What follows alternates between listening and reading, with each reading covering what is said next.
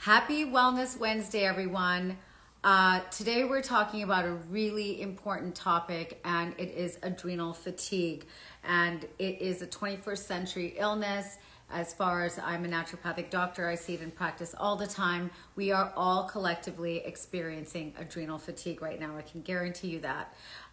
So we're looking at what the causes of adrenal fatigue are. And I just want to start off with a little bit of an idea of how stress actually affects you.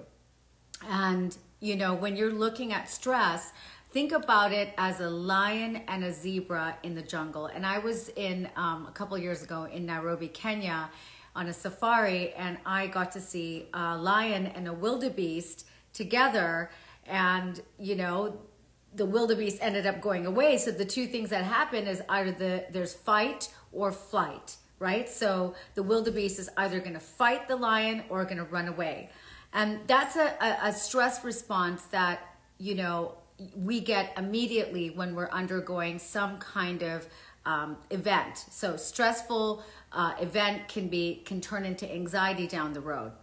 So this wildebeest obviously ran away, and these spurts of stress and anxiety are less so. I'm just bringing in here. Are less so with wildlife because they're able to fight or flight, and these events are short-lived. With us, we're constantly in a situation where we're fighting and flighting, you know, or fleeing rather. And I'm just talking about the issue of the stress response, Keith. We have Keith joining us here from New York. And what happens, I'm talking about a wildebeest and a lion in the jungle, and what happens, you know, obviously when the wildebeest runs away, what happens is the blood from the digestive system, 30% of it's lost, you know, and that loss of blood then prevents the digestive system from working optimally. Now, that happens only short-lived for these guys. But for us, we're constantly in this fight or flight situation. So imagine 30% of your blood flow gone to your gut all this time and creating all these problems. So here we are to discuss adrenal fatigue, which is the result of ongoing stress. Keith, I posted some lovely pictures of adrenal face, and we're going to walk through those faces later on and sort of go through sort of the cortisol balance and what that all means. What does adrenal fatigue mean to you as a medical doctor? Because first of all, I was trying to match my face. I was trying to figure out which one I was. I've been all of them at one point, for sure. And before I get there, so I read an article, this is about 20 years ago. Yeah. In the United States, people go through 62 fight or flight events a day. From the phone ringing to the doorbell. That's crazy. To someone calling their name. And in Europe, it was probably in the 20s. So it's really interesting how our lifestyle is so stressful. And this is almost 20 years ago. Imagine what that number is today.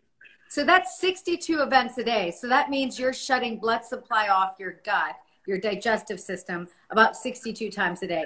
And that's an average. And, you know, that was before the pandemic. So. And in New York, it may be 100. Sorry? And you. Yeah. So adrenal fatigue, and I think this is often confused, and that's why a lot of people don't understand what it is. They often confuse it with a medical disease called Addison's disease. Right. So the difference is in Addison's disease, your body doesn't make cortisol. You're actually cortisol deficient. Where in adrenal fatigue is that actually over time, from too much cortisol secretion, your body can no longer keep up with what it needs. So the cortisol production ends up dropping over time because of over stress and over usage. Right. And that's, I think, one of the biggest problems is when you go and see a conventional medical doctor and you tell them, you know what, I think I have adrenal fatigue. And of course they'll say, okay, fine, I'll do the tests, you know, come in the morning and I'll take your blood for cortisol. That's not a good example of measuring, you know, your cortisol, because it's about the diurnal variation of cortisol throughout the day. And you and I both know the best way to test that is through saliva.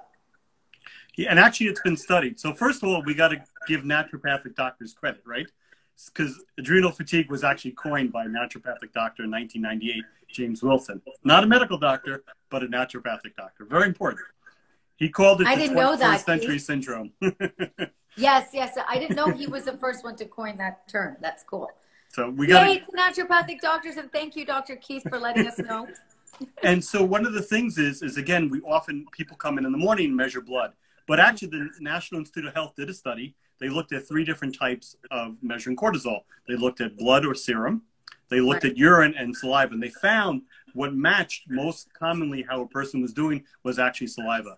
And when the key testing points is we actually measure 4 samples. We do one upon waking. We often do one at noon time, one in the afternoon or early evening, and one at bedtime. And what we're looking for is a pattern. Cortisol is always highest in the morning because we have to wake up, and it should be always lowest at midnight when we're sleeping, I hope. So exactly. Actually, yesterday I had someone who didn't go to sleep till 6 a.m. I'm like, that doesn't really work. Oh my gosh, that's messing. Think of the morning. You know that commercial, that American commercial where the whole family's zestfully clean and they're all running around in the morning. And that's how you should be feeling in the morning. You should be feeling completely rested, really, happy, ready to go. Don't need coffee to wake yourself up. That's healthy cortisol. And then at night, you should be feeling nice and relaxed and ready to sleep. So if you have those 2 going, chances are you have good cortisol. So we talk about it in COVID pandemic, the new thing what people do. It's called the vicious cycle of coffee in the morning, alcohol at night. So people can't get up in the morning and they can't go to sleep properly. So they're constantly under stress. Right. I like a nice analogy. There was an author called James Joyce that never put a period at the end of sentences. So that's what the body's like. You never have a break. It's constantly going again and again and again. And eventually we run out of gas. And that's the problem that people are facing. Right. So it's these lifestyle habits that we're all doing that are preventing us from getting those optimal cortisol levels. Because it is possible, guys, you can get those optimal cortisol levels. And guess what else cortisol does? It prematurely ages you. So we're going to get into all of that in a minute. But just to keep you on your toes, to get you to want to get your cortisol levels optimal, if your cortisol levels are not optimal, you will age prematurely. That's just a fact. And we've seen it with, test after test, patient after patient. I've seen patients for 20 years. And as soon as you balance their cortisol levels, people will be like, what have you done? You look 10 years younger. And so, this is something that we really want to talk about in terms of cortisol. And we always talk about 2 main topics that go along with it. Our sex hormones get affected by cortisol. And number 2 is thyroid. So again, the more we have cortisol, the more our thyroid has to work, the more our sex hormones are affected, and the less sex hormones we have available to be used. People don't realize that the production of cortisol requires progesterone. So progesterone can either make cortisol or actually work on helping make estrogen and testosterone. And I think we can all agree, we kind of want the estrogen and testosterone. Absolutely. And not the cortisol. No, because estrogen equals vision. Even our vision gets better when we have more estrogen. And what people don't realize, people will come to me, Dr. Nigma, I want to lose weight. Dr. Nigma, I want to look younger. Well, that all boils down to your cortisol. So, that's something that I really want to get into with you. Keith, what is cortisol? But for people listening, how do we explain it to them in a layman's term in terms of what is cortisol? And why? So we'll start with, where does it come from? It comes from these 2 tiny little grapes in our body called adrenal glands that kind of sit on top of our kidneys. They weigh about 5 to 8 grams. The problem is that those adrenal glands are our stress hormone producing glands. So cortisol is one of our main stress hormones that helps us. And again, your great example, the wildebeest before, helps the wildebeest escape was it the lion? Escape the lion, live another day. So anytime our body's under stress, and that could be from low blood sugar, from lack of sleep, from emotional stress to working out, or any kind of stress, our body's going to say, hey, I need more energy. I need more glucose. I'm going to make more cortisol. Right. And because it needs it, right? And it's fine in short terms, right, to do all of that. And, with the wildebeest and the lion situation, they do that sporadically. They don't do that necessarily every day or 62 times a day, for example. So I think it's super important that we need to think about how we are triggering this cortisol throughout the day. I think it's sustained because it is healthy to have cortisol levels rise and fall. But the problem is when it's sustained, You know, that includes stress, Keith. It's important to have stress, but not the amount of stress that we're having. It's I think not the normal. greatest example I've ever seen is an upside down U. So having no cortisol, your body can't wake up in the morning, can't function. And then there's this right amount of cortisol to work. But then if you have too much cortisol, your body doesn't work either. So it's got to be right in the middle. And that, again, we want to wake up, we want to kind of be level throughout the day, and we want to actually be able to turn it off and sleep at night. Absolutely. So the different variations in cortisol, the highest cortisol in the morning and then tapers off at around noon. Those people with blood sugar problems, Keith, their cortisol levels are imbalanced in the noon and afternoon collection times. Right. And again, so when people have what we call an episode of reactive hypoglycemia or low blood sugar, what's the body going to do? The body says, hey, we got to raise glucose. So what does it do? It actually makes more cortisol. The people that are most susceptible to that are actually people with thyroid disease. So we talked about last time about thyroid, how people with thyroid disease can't take protein and make into glucose as effectively as other people. So they have to secrete these cortisol or adrenal hormones to compensate for those low blood sugar episodes. And again, where do we see it? Late morning, mid-afternoon, the periods when our blood sugar tends to drop.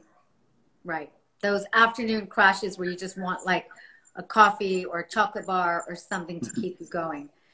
So because you are the blood sugar expert, the most important thing to do when you are craving that, if you are in that cortisol crash, are you recommending protein during that time? What are you recommending? So what you want to do is have balance.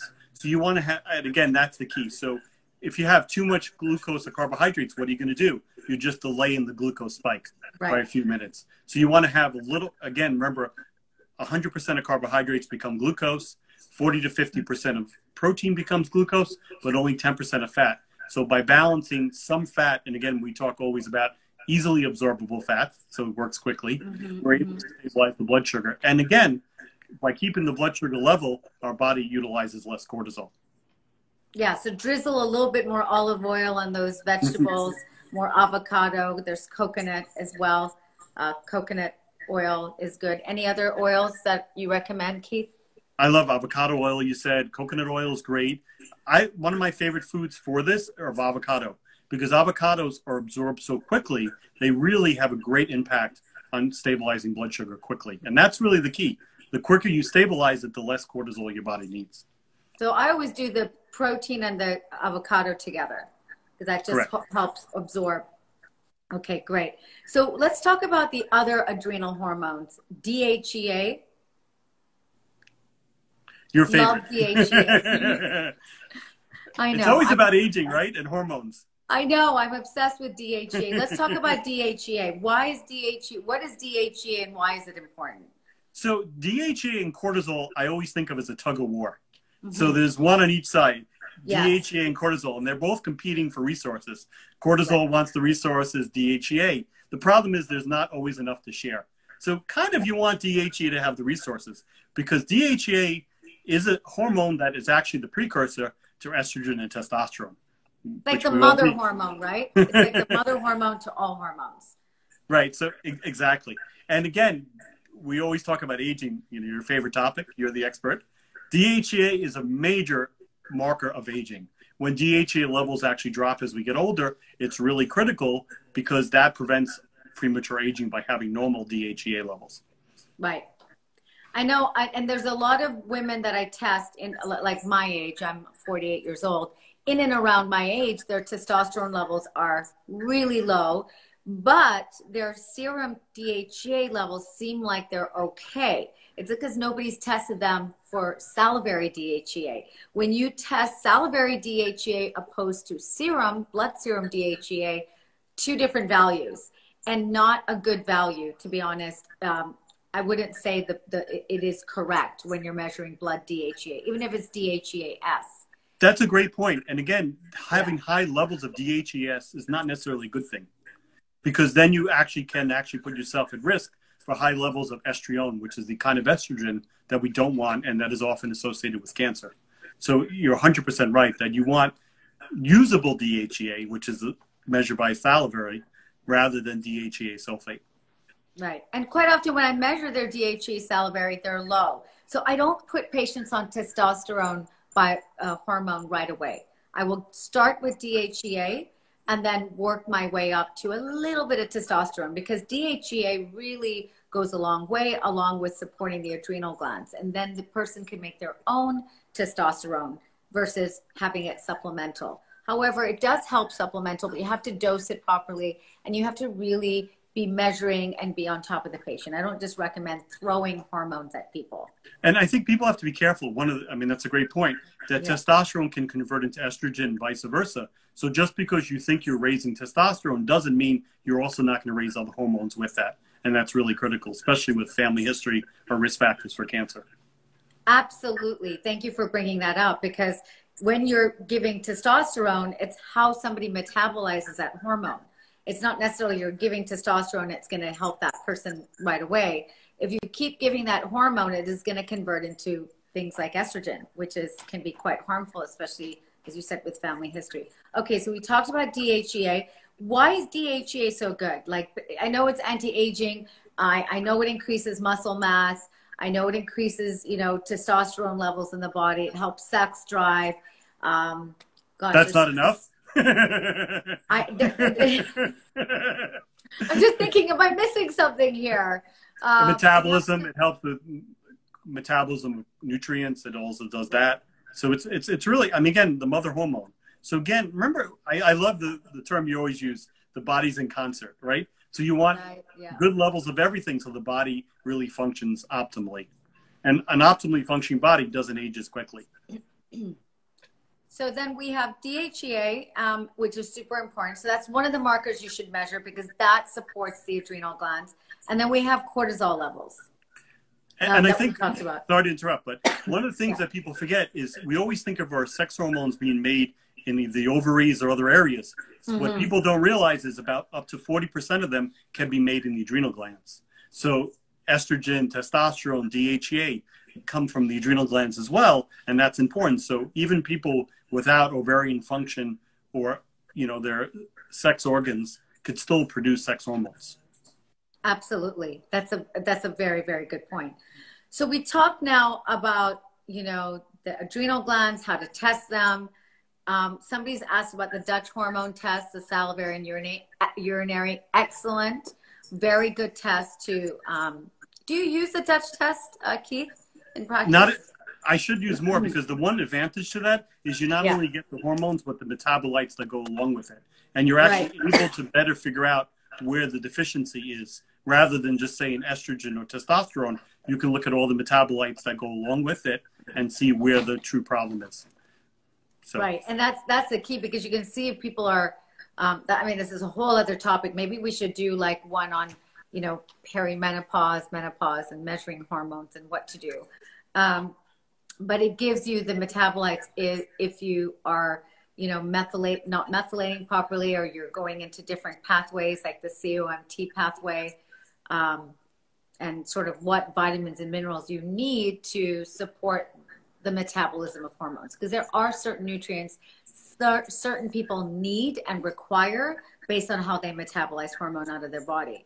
And so you may not want to give them so much estrogen or so much progesterone. You want to be able to look at their hormone levels regularly versus just throwing them on hormones and going, see you later. Actually, let's define what COMT is. People may not know.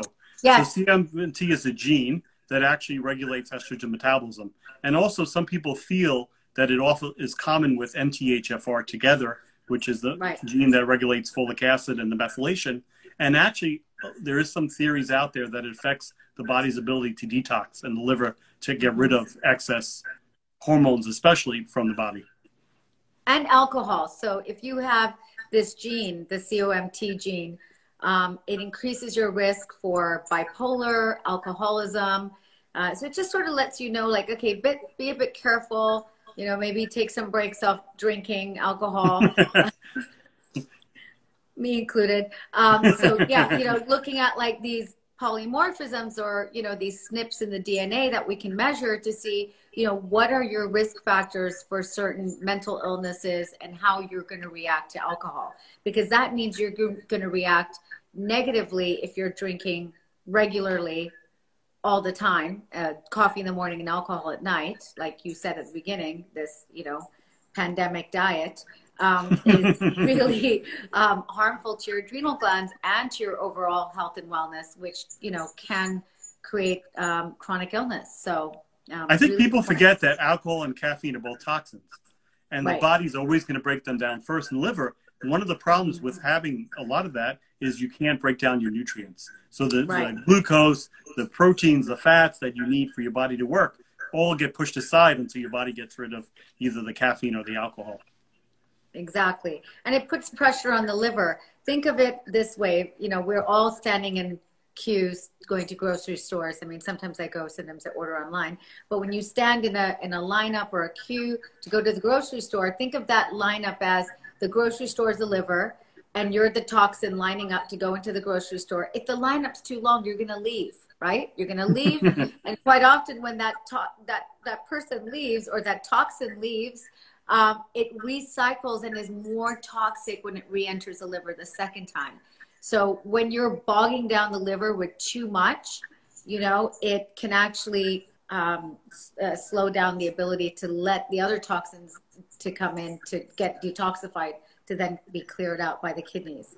So it's an interesting, I know it's a weird analogy, but that's the analogy that I use, when I'm looking at overloading the liver.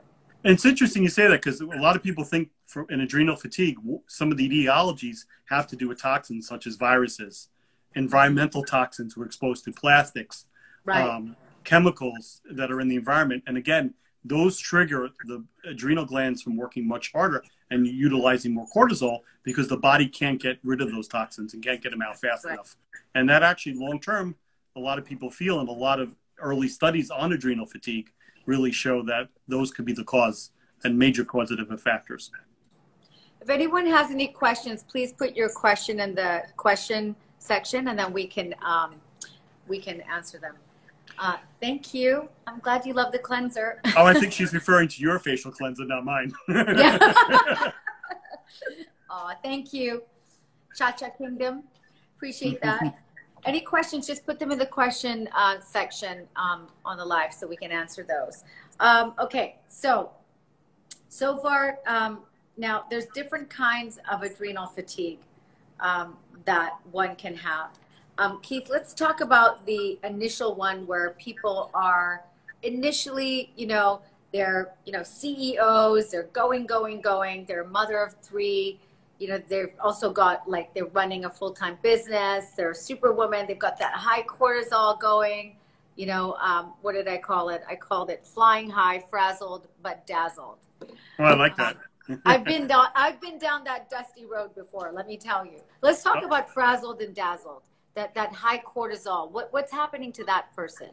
So there was a great theory going back to the 30s that discussed this. It was called the generalized adaptation syndrome. And what they talked about is how initially everyone had fight or flight, where the body was under all this high cortisol levels. Right. Then what happened, if that happened for a long time, they went into this period of what we call adaptation, where the body got used to it, but maladapted to it. So the body's slowly, utilizing resources until the last stage, people ended up with exhaustion. And they often don't realize they're in adrenal fatigue until the body no longer responds. And that's where you see chronic diseases. People start to get heart disease. They start to get diabetes, insomnia, even cancer starts coming when that long-term adrenal stress really breaks down the body. And it could be years. People can go through that stage for 20, 30 years and not even realize it. Right.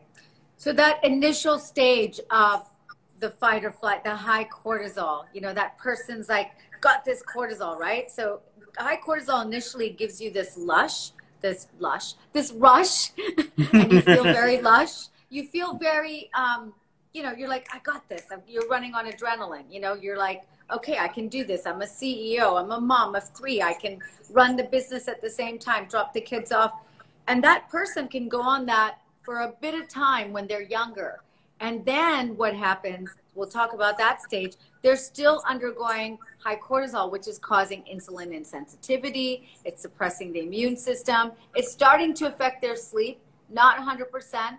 And they're now starting to, have things like wine to put them to sleep because they're having a little bit of problem. They get into that habit. that's the first stage of adrenal. You're on your way to adrenal burnout. And I always think of the way people realize it. They're good as long as they're moving. Once they stop talking or sit down or sit in front of the TV, they crash. So that's the intermittent crashes. My favorite example is I ask people, if you're in a meeting, what happens if you're not talking? Are you falling asleep? Are you having trouble focusing? You know, once you sit down to watch TV, can you not get back up again? Or do you fall asleep on the couch watching TV? That's your adrenal fatigue group. So, well, I'm talking about the different adrenal phases that they're starting off. So wired phase won't do that. Wired phase will be like, yep, let's do this, and let's go take the dog for a walk, and let's go for a hike, and then let's, you know, have a coffee after. You know, that's the wired person. Now we're going to move into the wired and tired phase. This is that you're flying high, but you crash at times. So the cortisol levels are now fluctuating, right? So the cortisol levels are now dropping, where they're actually feeling frazzled, but they're feeling tired. So they're kind of in that no man's land. And those people I see quite often have food intolerances because, as you know, when you get the fight or flight situation, that wired phase was getting, you know, constant cortisol, leaky gut. When you get leaky gut, the cell, remember, there's the only thing that separates your digestive lining from the rest of your body is one cell, right? So when you're ongoing with the fight or flight, and the leaky gut kicks in. So you tend to, this wired and tired phase usually ends up with food allergies, digestive issues. The belly weight now starts to show up from wired phase, goes into the belly, starts to show up. I'm giving the different levels and the different stages for a reason, because we've all been through these stages before. And sometimes you'll go through these 4 stages several times in your life. And it's not good if you are, and you have to stop at one of these stages and get with the program. And then we move to wired and tired phase. So that's like a mixed adrenal picture, right? Where you're wired, but you're tired. So these people have problems sleeping at night. And then wait. Then I have. So in that stage, you know, I always think of it's the overtired stage, where you're so tired you can't go to sleep. It's almost like you're overtired. You're like a child. Overtired. Yes, exactly. And then inflamed phase. I call this inflamed phase because you've now hit the 2 stages, and you've got low cortisol, low DHEA, low neurotransmitters. Sorry, that's tired and flatlined. Inflamed phase is low cortisol, DHEA, and high neurotransmitters. That's when you're like having the whole system gets messed up. But what's interesting, you're still able to compensate. So you're still able to compensate, but you're not compensating properly. I call that the maladaptive phase, where your body's adapting, but it cannot maintain that forever. Right. I know, I'm getting my phases mixed up. I'm sorry guys. And then the last phase, which you talked about, Keith, the tired and the flatline. Think your cortisol level is like this, like flatlined, where you can't get out of bed. You're so tired. You've got like, you've been told you have chronic fatigue syndrome, fibromyalgia, autoimmune. This is when you're getting into that sort of autoimmune situation. And, you know, this area is where, you know, you have depressive-like symptoms, anxiety. You know, we look at, have you done any work on endocannabinoids, Keith, in the brain, the CB1 receptors in the amygdala? No, but I hear more and more about people using it to effectively help their cortisol, but I don't know a lot about it. Well, there's this interesting, like, you've got this endogenous endocannabinoids. These are these receptors in the amygdala, the CB1 receptors. And they're looking at research on how things like vitamin D, echinacea, vitamin C actually help CB1 and CB2 receptors. And so there's like a lot of research on that. So anything that supports the immune system seems to be supporting those receptors in the brain and the amygdala, which is a super important part of, you know how you're feeling. And so that feeling of feeling good and happiness and which I think is super important in our time right now. So anything that triggers that. So when you see people that are low in vitamin C, low in vitamin D, you know, all of those deficiencies and B complex can actually result in adrenal fatigue.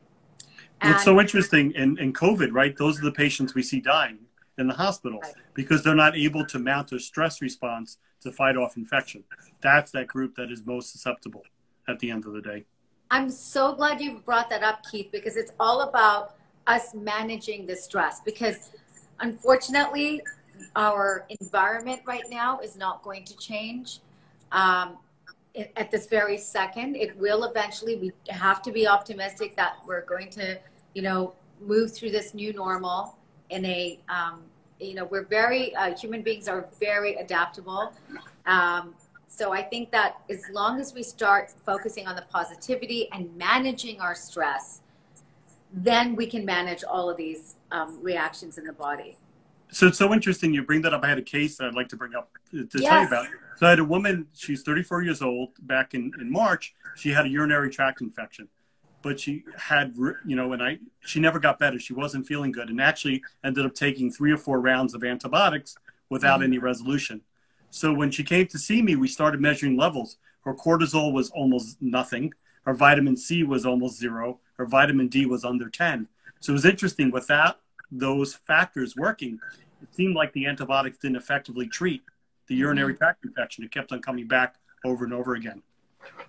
Wow.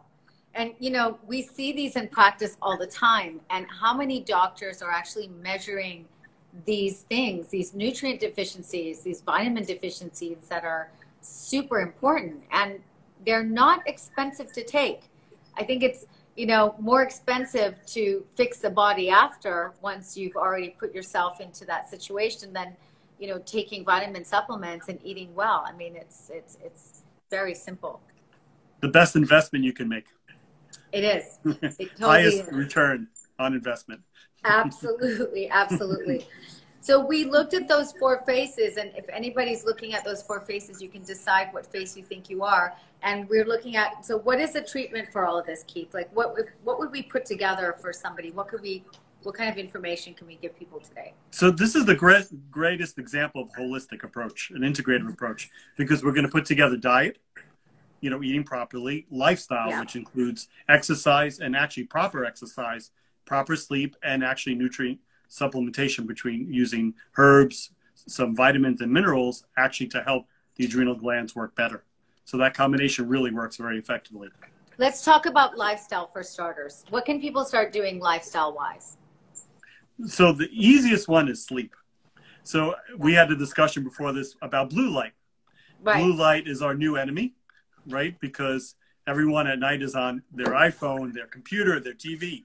And the problem with blue light is blue light actually depletes melatonin more than any other light. And melatonin is one of those important hormones that actually regulate both circadian rhythm and allow our body to get proper sleep, both onset, duration, and time and quality.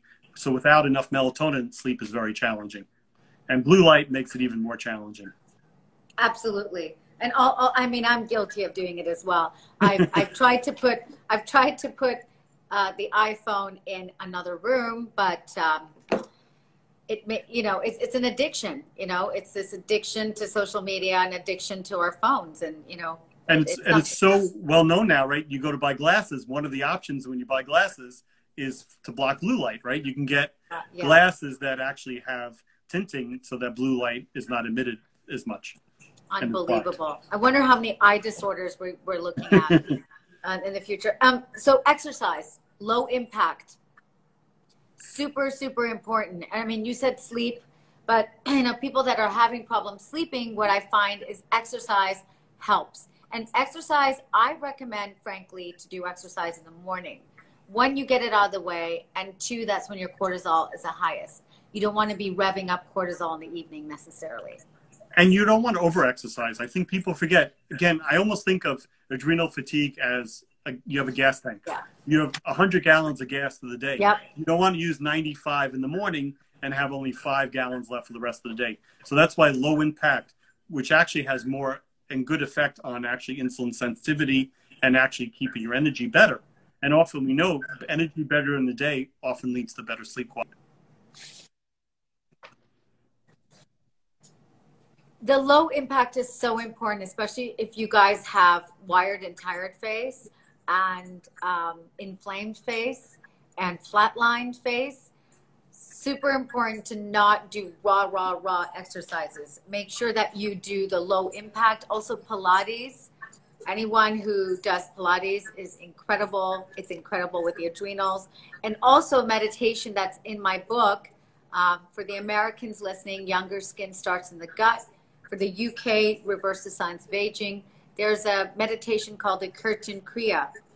It's a multi-sensory meditation that actually uses you're doing this kind of movement. You're actually verbally saying it. And there's been a lot of research on that it calms down the areas in the amygdala, and it helps increase a calming effect on the body. And there's, so much studies done, UCLA, looking at these types of meditations for depression, anxiety. So anyone who is doing meditation or has a good meditation app that you like, and I always recommend, do the meditation that you like. And a good friend of mine told me this. She does a lot of meditation. She's like, Nigma, I said, I have problems concentrating. And she says, do the one that you like. If you like the Kirtan Kriya, do the Kirtan Kriya. You don't try to explore and do other things that aren't working for you. Actually, I use an app that helps me get my breathing and heart rate in sync. So I find for me, when my breathing and heart rate are working together, everything calms down for me. I have a lot of trouble, as shutting down my brain. So that is hard. Both of us. So by getting your breathing to match your heart rate, it naturally lowers that. It lowers your blood pressure and allows better sleep. And it's actually a very easy thing that could take only 7 to 10 minutes at a time, which is great. It's so great. Now, let's go into the herbs and the botanical/herbs, vitamin stuff. Keith, give me the lowdown on what you love. So first of all, one of the key points, and I think we have to talk about the difference between stimulating and adaptogen. Okay. So, and again, when people are really, really overdrawn in late phases of adrenal fatigue, we often focus on adaptogens first, where we don't want to, it's like we don't want to push a rock harder and harder when someone is so depleted. So we use, and one of the best ones is ashwagandha that helps balance out cortisol levels, and often used at night because it has a calming effect. And it also can help stabilize mood as well. Yeah, ashwagandha is great for any kind of adrenal fatigue, and it's safe and effective. It's not going to stimulate. It's going to more support adaptogen, right? So it's going to help the adrenals adapt. And then we have rhodiola, which is one of my favorite ones. So that's a great one to help produce more neurotransmitters. Remember, we talked about one of the problems in adrenal fatigue is that high level of your neurotransmitter use. And again, if you look at mood, right, all the drugs for depression and anxiety, how do they work? They work by inhibiting neurotransmitters. So, and I always use the example of that prevents people from leaving the party. But you also want to bring more people to the party by producing more neurotransmitters. And rhodiola is a great way of doing that. Absolutely. It's a really good one. And then we have glycyrrhiza, which is licorice root. I know that one is a really good one. You have to be careful if you've got the dazzled and frazzled one, because licorice can actually help increase cortisol. It actually can also convert into estrogen as well. So you just have to be a little bit careful and take that as prescribed by your practitioner. And oftentimes what I'll use that, I won't use that in the beginning. I will focus more on adaptogens first.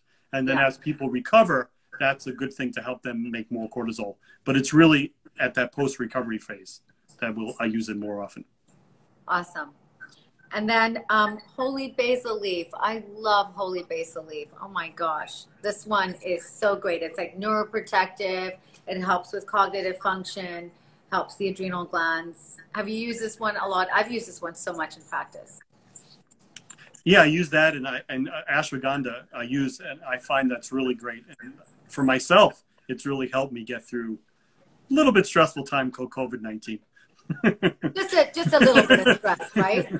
This is also what really helps bring down my stress is the increased oxytocin when just got kissed. And then we look at vitamins. There's 3 vitamins that I really love. Just on the basic. Do you want to go into the vitamin C, Keith? So vitamin C not only helps with the immune system, but it also is involved in the production of adrenal hormones. So we learned from COVID-19 and other aspects and fighting infection that you need vitamin C to make your proper adrenal hormones. Right. In that aspect. It's one of the vitamins that is first depleted by the adrenal glands when you're stressed out. And of course, we know animals like Dante can make his own vitamin C. I remember you saying bats and guinea pigs and us, we cannot make them. So we're in the same category as and primates. Bats. And primates. And primates. Primates, yes. And certain fish, I heard as well, cannot make their own vitamin C. So. And what's so interesting, we were telling before, in post-COVID, what I'm seeing as a pattern, people that are not recovering or developing that post-inflammatory phase, the one thing they seem to have more in common is low vitamin C levels. Right. Interesting. So keep your vitamin C high, and we do have I do have a discount on here, and I believe it is, I can't remember the discount code now, but I'll find it towards the end. It's on the Instagram post. But anyone interested, you can go and get the vitamin C cocktail and also the vitamin D and the B complex. So the discount code is Adrenal Face, all right, at checkout. Okay, and then we have vitamin D. So vitamin D helps regulate sleep, our immune system, really important. And I'll go into the vitamin B complex, which is the last group of vitamins. So you have B3, B5, B6, and B12, which we talked about a couple weeks ago. B12 has a lot of effect on regulating energy. B5 helps convert glucose and make adrenal hormones. And B3 is really critical in regulating mood. Right. And, again, just to reiterate, people with COVID that are, diagnosed with COVID, most of them are deficient in vitamin D, which is really interesting as well. And actually, all three groups have been shown, and there's been studies now, that having a deficiency really impacts not only getting COVID, how badly they get COVID, and actually their post-treatment effect, and how long they actually suffer afterwards. Yeah. Okay. And then the other supplements, magnesium, my favorite in the world. Your husband. My husband, yes. My mineral husband. So magnesium is so critical. Remember, we're trying to prevent what we call a chronic inflammatory state. Those are the states that deplete cortisol the most. And actually, low magnesium, we know constipation, but also fatigue, depression, blood sugar regulation is much more challenging without it. It's one of the key minerals in the Krebs cycle to making ATP. Without magnesium, you cannot make energy. So super important. Phosphatidylserine. So this is an interesting one. I mean, we know about this one more from ADHD. It's one of the minerals that's been studied for that. But what's interesting about it, it actually helps you recover from intense exercise. So normally with intense exercise, you'll make more cortisol. But with phosphatidylserine, the body does not have to make as much cortisol, and recovery is much more important. So for myself, as I've aged, really critical for me to recover from those exercise sessions. Are you still going to the gym in the mornings? I have not gone back, but I've been doing more exercise outside. So I'm trying to get my vitamin D and other things by walking outside and doing other exercise outside. And how is the weather over there in New York? Today it's in the 70s. It's nice. We're about to hit a little cool spell in the 60s. Tomorrow is the first day of October. So we are in fall, but it's beautiful and it's nice. Although we are seeing a little uptick in COVID here lately. Okay. So. Oh gosh. Well, I think we're all going to experience that. I know Europe is. We're experiencing it here in California. Just the way it is. All right. That's why we got you guys. We need to keep our adrenals as healthy as possible. Tyrosine and chromium. Tell me about those two beauties. So tyrosine is another one we talked about with production of neurotransmitters. Remember, high stress states deplete neurotransmitters. Yeah. Tyrosine helps bring them back, especially dopamine and norepinephrine. And chromium, which we have talked about many times in the past. So chromium works with cortisol to utilize glucose. So when you have enough chromium, you don't need as much cortisol. And again, to metabolize glucose, you have to have chromium available. It's very difficult to do without. So with chromium and cortisol, if you're in the frazzled and dazzled scene, wouldn't it be more helpful to have the chromium to take in the throughout the cycles, or would you recommend taking it when the person is like flatlined, when they're not making any cortisol? So it's so interesting. I'd probably do it as long as you're eating, right? So if you think about utilizing food. Blood sugar. Exactly. So the efficiency is the key. So chromium could be used in any stage. The only time you have to be a little bit careful is people that tend to really have a drop in blood sugar. Chromium can sometimes exacerbate that if there's not enough food available when the chromium is on board. Gotcha. Makes sense. All right. I think we've gone through all the vitamins, minerals, supplements, lifestyle, diet. We haven't gone over diet. So, you know, we talked a little bit about avocado oil, olive oil, bringing fats into the diet for adrenal fatigue. You know, I really recommend, you know, somebody that's really suffering from bad adrenal fatigue, things like bone broth, things that are easy on the digestive system. Because remember, when you're in adrenal fatigue, what's happened to your gut?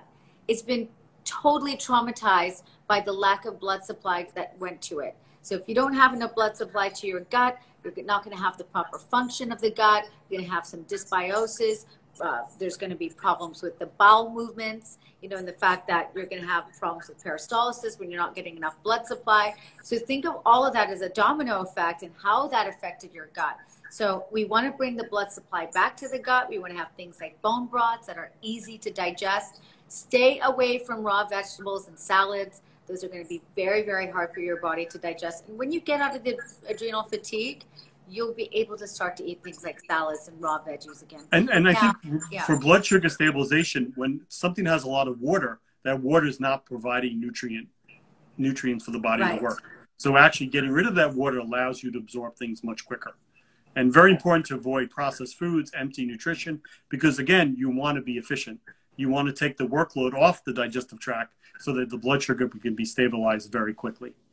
And follow my plan in my 4-week, in my book. It's a 4-week food plan. What to eat, breakfast, lunch, and dinner. Super important because that will give you the support that you need to fix your gut and also to support your adrenal glands. Keith, you also have, can you talk a little bit about your book before we sign off? Because I think it's super important to get the blood sugar levels supported as well. So my book, it's called Stubborn Fat Fix, which really talks about how to deal with insulin resistance. And actually my favorite topic, which is reactive hypoglycemia, which is, again, blood sugar drops in reaction to stress or food. And again, in adrenal fatigue, one of the big conditions we see is actually reactive hypoglycemia. So it's really critical to stabilize. Remember, we always talk about Nigma and I.